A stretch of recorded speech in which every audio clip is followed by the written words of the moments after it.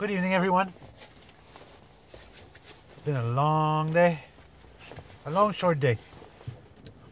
Just barely 7 hours. It's short. 7 hours is short. No lunch, straight through. And just to top it off, when I come to clock out, I press the wrong button. So I didn't clock out at all.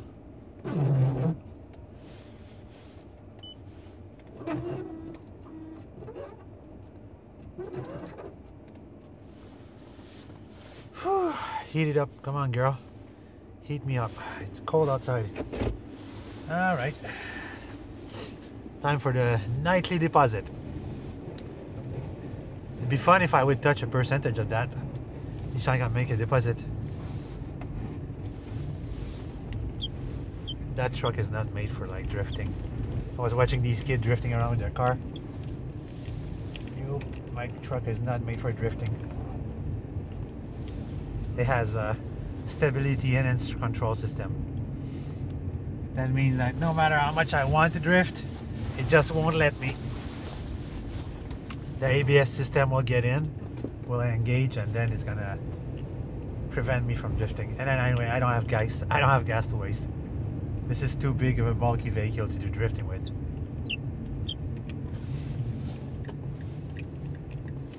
Ah, the cup's going in the wrong direction.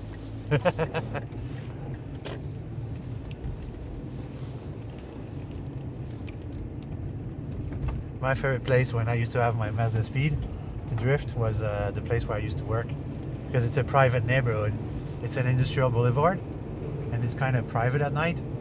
Only if you have a key to present, and you can go. And every time it was snowing like this, it was the best place to go, because nobody was allowed, so it was like fresh virgin snow. Ah, that was the day.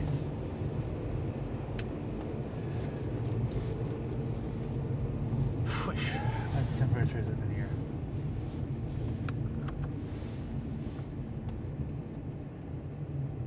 -3.4 degrees Celsius. Ah, that's cold. It's -4 outside. That's not so well. That's not the bottom of being cold. Whew, okay, heat seat. That's enough. Heated seat. Whatever little luxury I have in my car is the heated seat, which is highly appreciated.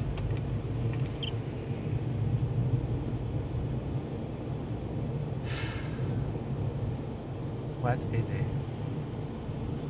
I like better when I work with my co-worker Sean. He's younger than me, and he's somewhat mature, and he likes his jobs. He's doing his best. Jeff is more it's always edgy. It's not fun working with him. He's always edgy.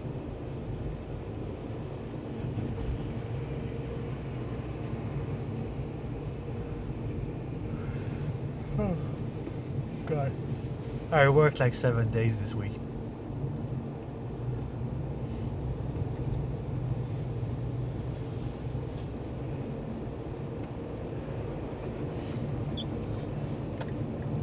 It would be very, very, very nice with the 2 small tickets I have in my pocket if I would be a winner tonight.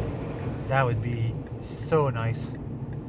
Because today, as a desperate measure, in order to get some money to pay off my debt, I have to put my smartwatch, my Sony smartwatch, which I hold very dear, and yeah, it's a luxury item that I love very much. I work really hard for that piece, and I have to sell it. So today I put it on the classified, and I also put it on eBay as an auction. And I wrote the reason why I'm selling it under the description, and I'm asking $1,000 for it. So if I'm fortunate enough to score a sell, and I would actually hit $1,000 or any money close to that, it would like take a relief off. It would take stress off my shoulder, because currently I'm running 3 debt that I'm running right now that I'm very late on, and I'm trying my best to pay them a little bit each time with what I can. But with the salary that I make right now, it's almost impossible. When you earn $12 an hour here in Quebec, we are so overly taxed that when you get your pay, it's the equivalent of $8 an hour. So when you work at that salary, you must not have any debt. You must live debt free. You must not have any payment, just your rent and food. That's all you can afford with $12 an hour. And it's really like a shitty situation that I'm in. And it's my only solution right now that I'm seeing is to do committed full-time, my company, to do that full-time and offer my service to the dealership and hope to score some sales with them on a regular basis. And there's 25 dealerships around where I live, and if I was to be lucky enough, it would be a job a day in any dealership.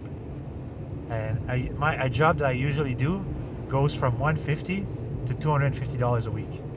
$150 to $250 to $400 to $500. But what I expect from everyday sales, if they were good enough to make sales, these guys, I would make at least $250 a day. That would be a decent living 5 days a week. That would be very, very decent. On my weekend, I would have a reason to rest on the weekend. Yesterday, Sunday, all I did was a simple install, which was light under the dash, LED lights under the dash as an accent lighting. Accent lighting means that you see your foot on your car under your dashboard with a color. There's an accent color at the floor and the front and the back.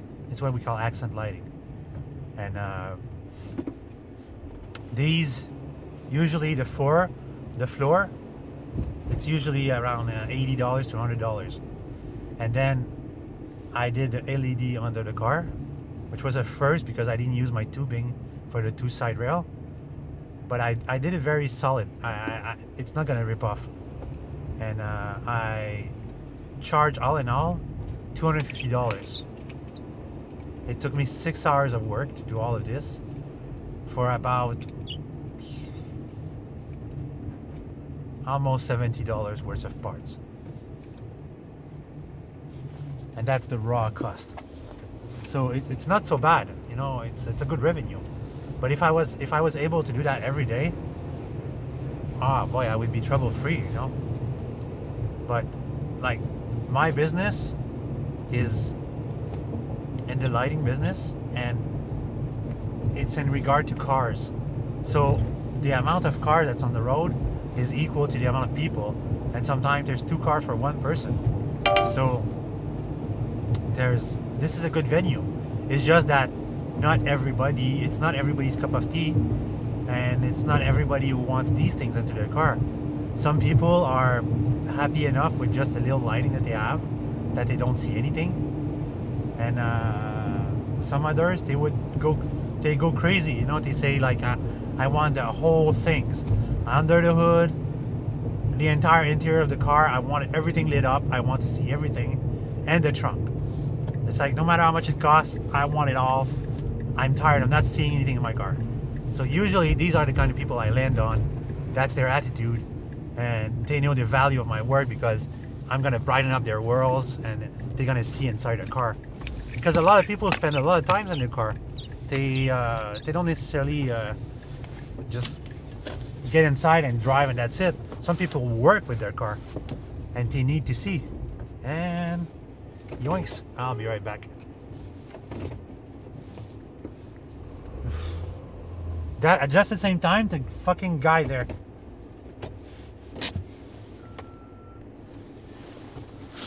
Well, my deposit is done. Let's get out of here. It smells like diesel. Ah, gross. I don't miss working in diesel. Fucking awful smell.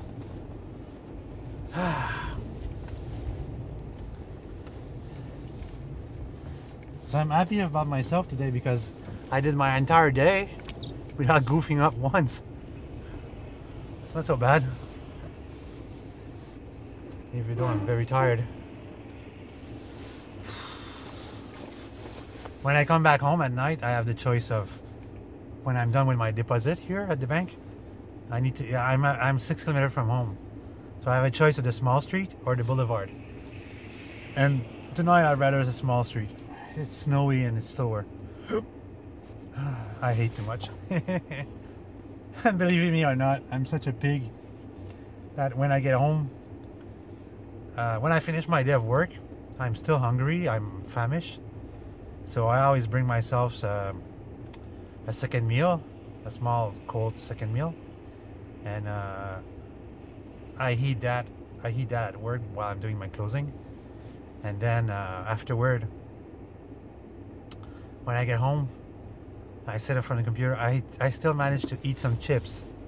Like seriously, I already ate like a pig at 8:30, and then I have to stuff my face with chips again. Jesus Christ! No wonder why I'm fat.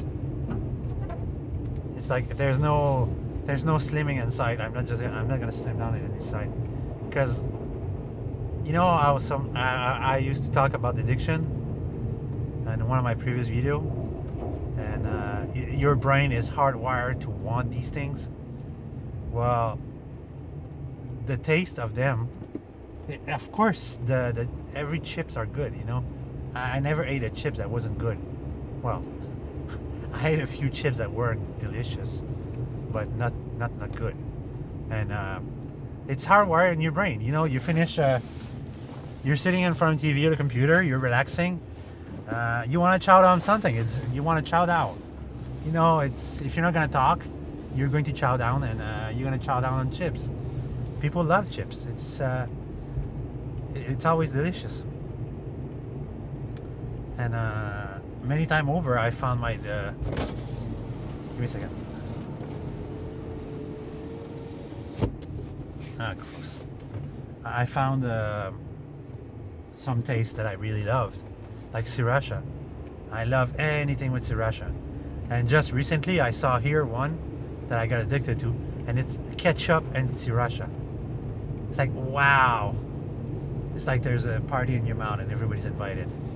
It's so delicious. And if I didn't want my chips to last, I would empty the bag in over one evening. But usually I eat just a small portion until my water runs out, and then I roll my bag and close it up. Usually it's about 10-15 pieces, and then I close the bag. And sorry, even such a small amount, it's like I'm pigging out. Anyway, for an evening vlog is getting long. I will see you guys tomorrow, and I hope tomorrow I would wake up and watch my check my numbers and be a winner tomorrow. That would be very, very, very nice. I would have a Merry Christmas if I would wake up a lottery winner tomorrow morning. I'm not asking for much. I just need 250 grand. That's the amount of winnings I can get from the ticket I buy, because it's just the minimum that I need. I don't want millions and millions. I would not know what to do with them. I just want my 250 grand. I want to win that lottery, and that's like mostly of what's on my mind all the times. So I'll bid you guys good evening, and I'll see you guys tomorrow.